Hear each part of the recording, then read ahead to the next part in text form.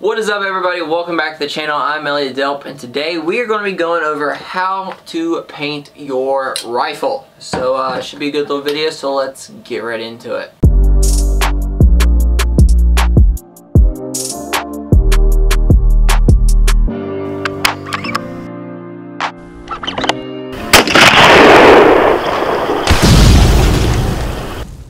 So, like I said before the intro rolled, we're going to be going over how to paint your AR-15, and I'm going to be doing a kind of like little spray paint deal on this one right here. This is my AR-15 pistol, 7.62 by 39 little pistol build, and it's already been spray painted. I'm going to do a close-up after I've talked about the process. But when I started building this thing, I knew I wanted it a little different. I've never spray painted any of my rifles before. If they have a color to them, they're from the factory Cerakoted. And I've seen a ton of videos online about people doing their own spray paint and doing their own Duracoat and all the different stuff you can do on your own or professionally. And I don't know if you guys know this, but professionally, to get your gun Cerakoted is pretty expensive. There's a shop here locally that is a few $100s depending on what you want. If you want to go two-tone like this one is, this one's green with a brown stencil. It is pretty expensive, so that's what I wanted to do, and this is my video kind of documenting my process and how I feel like it turned out. So to start with, this is just everyday parts. Pretty standard stuff, nothing special. I went to the store, I got some spray paint, I got some masking tape, and my little pattern bag. I went with what everybody else uses, a little laundry bag, really. I think it was a laundry bag. It was like a small laundry bag. So that's what I went with. I chose to do green and brown, which pretty sweet little color pattern. This is kind of local here. We do have a lot of greens and a lot of browns here in Virginia. We don't really do as much tan, I guess, unless you're in the field somewhere. But for the most part, it's very wooded, so I thought green and brown was a very good color combination. So the first thing I did when I started to paint this thing is I had it all separated. I didn't have any of the parts together. It was probably before I built the actual rifle. So I just did the upper receiver and the rail. I don't really feel a need to spray paint my grip and my stock and stuff. I wanted the black accents. So I did this pre me building the pistol. So what I did was I taped off everything that led into the rifle. So for example, I taped off the mag well, I taped off any of the components that could possibly lead to paint getting in the internals of the rifle. That was just for safety reasons, and I don't want unnecessary gunk in there when there doesn't need to be. And I think it turned out very good. So after I taped everything off, I layered it on with my base layer.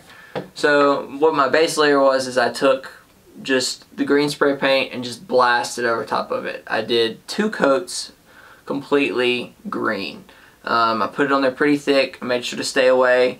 Made sure to be doing this in like the right heat that the spray paint can recommends. But 2 good layers, 2 very good layers. And after I let that dry and settle, I went back. And when I went back with the brown, and what I did was I laid the mesh bag over top of my receivers, the lower and the upper and the rail, and hit some blasts on it. And at first I was a little gentle with it. I think that was a problem I had, and something you should be aware of. If you really want it really detailed and really in there, you need to just lay on it with the spray paint, so you don't need to worry about it bleeding around. You just need to set your bag on there, get just as close as you were with your base layer, and hit it hard. And I did that to one side, and then the other side I kind of was too light with it. but I still think it turned out very good. So after I let it dry, I assembled it, made sure there was no excess tape anywhere that I didn't want their tape to be. Put it together.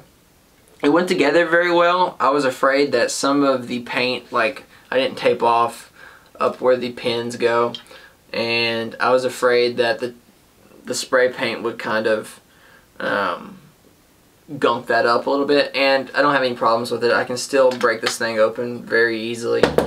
The spray paint didn't do anything bad in terms of gunking it up any, and I think it turned out like a very sweet looking rifle. The spray painting process was super easy. You just need to be careful, and you need to know exactly what you want. Honestly, I don't think I'd do it any differently. I'm very happy with the outcome. I'm looking forward to seeing how it wears over time. I did the green, my buddy did a tan, and we both did 2 layers, so I'm hoping that it holds up very well. I've only taken it out to the range 2 or 3 times now, just testing around with the pistol, and I have no wearing in it. But we're going to go on a hog hunting trip soon. I'm probably going to take this and the 6.5 Grendel, and he's going to take his new pistol. This is kind of going to be my like real ride around gun.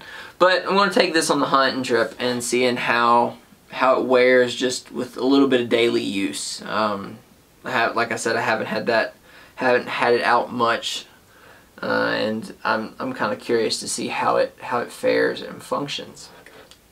So overall, I really recommend it. I don't regret it at all. It was super simple. I didn't do anything special to it. I didn't prime it.